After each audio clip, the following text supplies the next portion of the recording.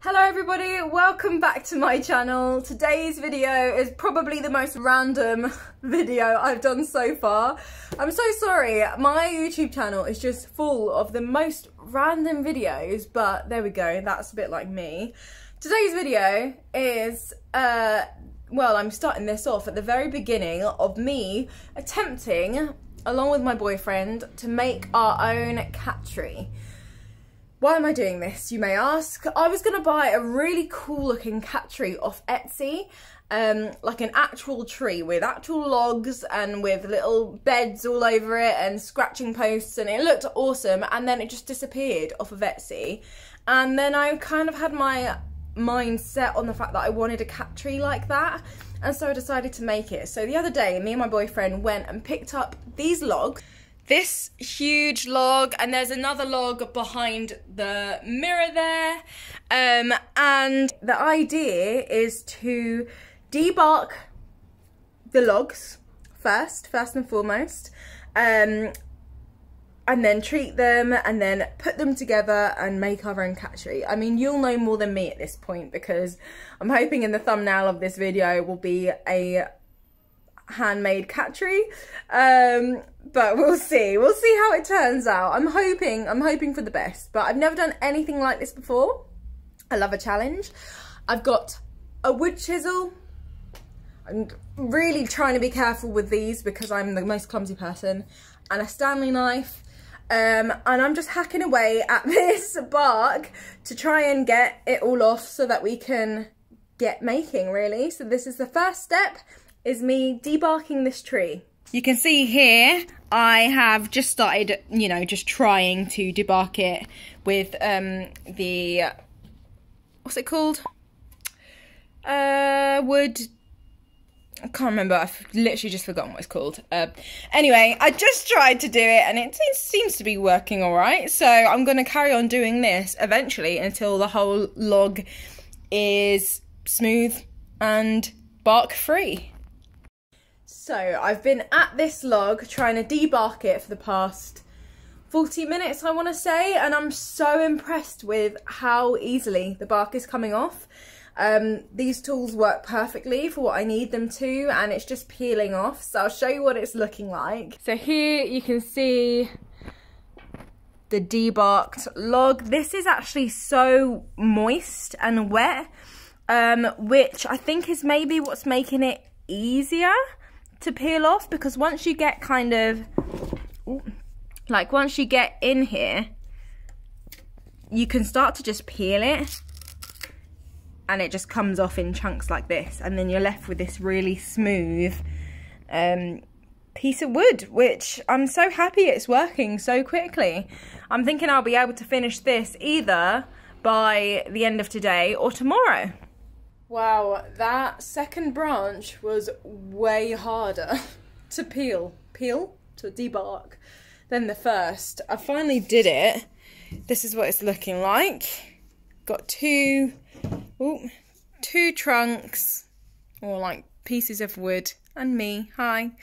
They're together. So it's taken less than 3 hours, which is much better than I expected.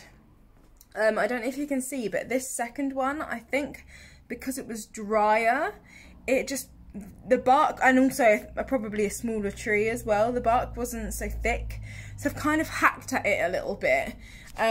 You can see like the difference in texture between this one. You can see I've just hacked at it, so I think I'm gonna have to sand this one down, whereas this is completely smooth. So I don't think I'll have to do any sanding really for that. Yeah, I'm gonna leave them there for a couple of days to dry out, and then figure out what to do next. I don't know. I guess sanding will be the next job, but I'll catch up with you then. Hello, it's a couple of days after I've last spoken to you. I'm just gonna give you a little update on my tree, my cat tree, and show you some new bits of wood that I've had delivered, and tell you what what I'm planning on doing with them. This is how the tree is looking right now. So here you can see the tree. I can't remember if I showed you, but we've connected the smaller branch onto the bigger trunk there, as you can see, with 2 screws, and it's pretty sturdy. And then yesterday, excuse the mess, it's an absolute mess here, but I had these plywood pallets delivered, not pallets, but little round discs basically. These ones are 35 centimeters, and these I'm planning on going here, if you can see, here, one here, in there, so I'm going to cut some sort of holes, like for the tree trunks to go into, and slot it in there, another one down there, hopefully you can see this properly, well, yeah, about here, and then I have one big 50 centimetre one, which is going to be our bottom platform, and then under that I have ordered a log, which I think that might be it right there. We have this really thick slice of wood. I mean, it's so heavy, I don't know how we're ever going to be able to get this cat tree out of this flat. But basically the plan is to get some super long screws, attach the main tree into the centre using the screws from the bottom, and then today my main task is going to be cutting this big 50 centimetre one in half with a circle in the middle, although that doesn't look central at all now that I'm looking at it. Oh well. And because I want to be able to slot this kind of in there, if that makes sense. And then I also want to make brackets. I guess you'd call them brackets, out of this bit of wood, kind of chop off angular bits of wood in order to support all of these levels. Big task. The only thing we're waiting for now is the fabric to go around these levels, and that should be arriving today or tomorrow. So yeah, that's my task for today. I will let you know how I'm getting on. Wish me luck. Hello guys, time for another update. I can't remember when the last time I updated on the cat tree was, but this is what we're currently dealing with. So let me show you properly. This is the cat tree that I've made. My dad come round and helped me attach some of the platforms and stuff because he's got proper tools to do it with. I've prepped everything myself, I've cut everything myself, and it's pretty much done, guys. I'm so happy with how it's looking. Right now, I'm attaching this sisal rope to the bottom using wood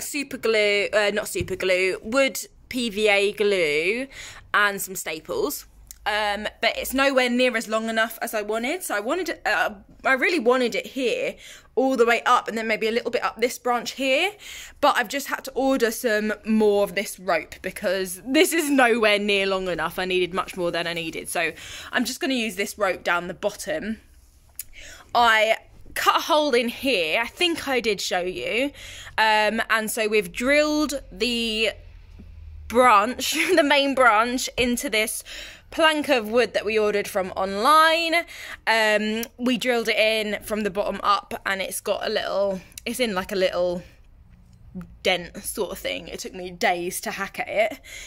And then lastly, the last thing that I'll need to do once I've got this rope, and I think I'm getting some more rope delivered tomorrow, so I've got glue all over my hands, the last thing will be to attach this fabric using staples to every platform. So yeah, I'm really happy. I keep saying that every time I update you, but I can't believe how sturdy it is. I was really worried it wasn't going to be very sturdy, but I've attached these platforms different ways. The ones at the top I've attached just by drilling a nail into the top of the branches. That is plenty sturdy enough for my little cat who's not going to be very big or very heavy. This one, my dad drilled, or like sawed a little kind of cut into this branch, and we popped it in there that way, and then put some screws in there, and then I put a mixture of PVA glue and sawdust in there to secure it, and then I kind of cut this little support, and that kind of helps it stay sturdy. Again, with this one I did by myself, so I've actually used 3 supports because I didn't cut as deep, so I didn't get as much support as I wanted to from this cut. But you can see it's so sturdy. And then here, this is the one that I cut in half with a hole in the middle, and we slotted it in there, and then we used, again, some of these supports around the bottom to prop it up with. The next clip that I'm going to show you will be when it's done, and I'll probably leave one clip at the very end of Marley on it when we get him. I'm so excited. So yeah, this has been a really exciting and really fun project to do. It's been hard work. I've spent hours on this project. I've literally spent probably over 100 hours sawing and sanding and debarking and attaching and oiling, and honestly it's been a big task, but I'm really happy with how it has turned out, and here is the final product.